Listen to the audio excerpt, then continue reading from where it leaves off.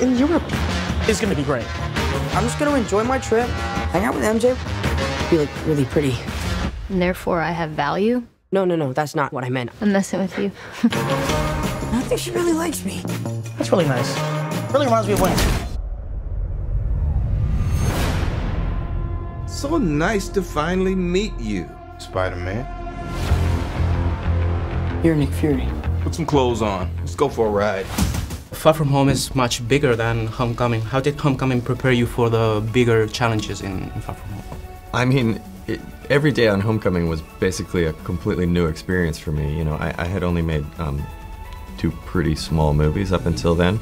So I took everything that I had learned and everything that I was feeling on Homecoming and used that in Far From Home to try and tell a bigger story. How does the European setting affect the film and the characters as opposed to the very John Hughes, American high school vibe of the first film?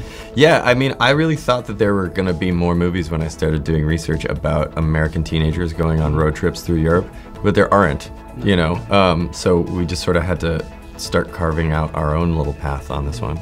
There are a lot of shocking twists and surprises in the film.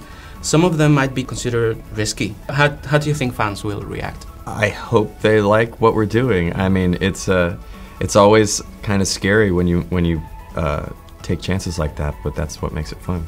Some of the action scenes are very imaginative. Can you talk about the process of filming? The action scenes. Was it very challenging?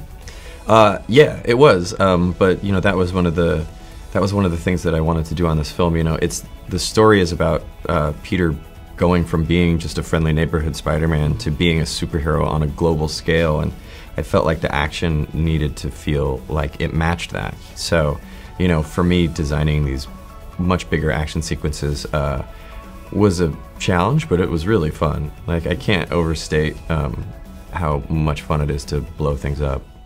Is there much improvisation? Did you push the actors to improvise the comedic scenes? Yeah, always. I mean, you start with the script, and you just use that as a little bit of a blueprint, but I have no problem with letting people go off script or throwing out lines, or you're just always looking for what's the best moment in the scene as possible. Is there a favorite line, that one of the actors improvised in the film that you really love? That's improvised? I mean, Nick Fury has some great lines, but those were scripted. I'm trying to think. I'd have to think about that. How will the film impact the MCU? How do you think it will impact?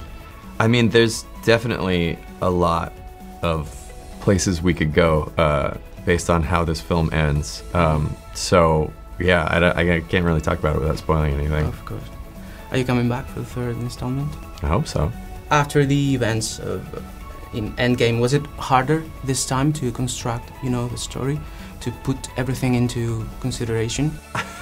It is kind of crazy. Like, I was one of the people that knew all the things that happened in Endgame and Infinity War, like, a long time ago. But there is this kind of daunting moment where you find out what they're actually planning on doing. Mm-hmm. And, there was an interview with the Russos where they said Endgame was the first time they didn't have to think about the future of the MCU. And I was like, great, I do though. Like, I have to clean up this mess that you guys are making. So, I don't know. For me, it was like a fun challenge, and figuring out a way to do that in a surprising way was a blast.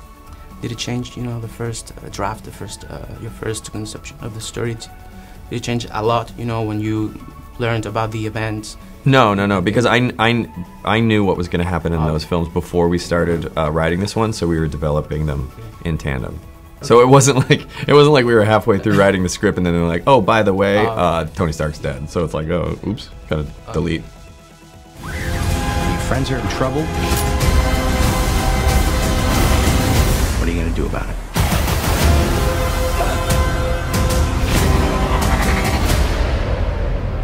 You don't want any part of this.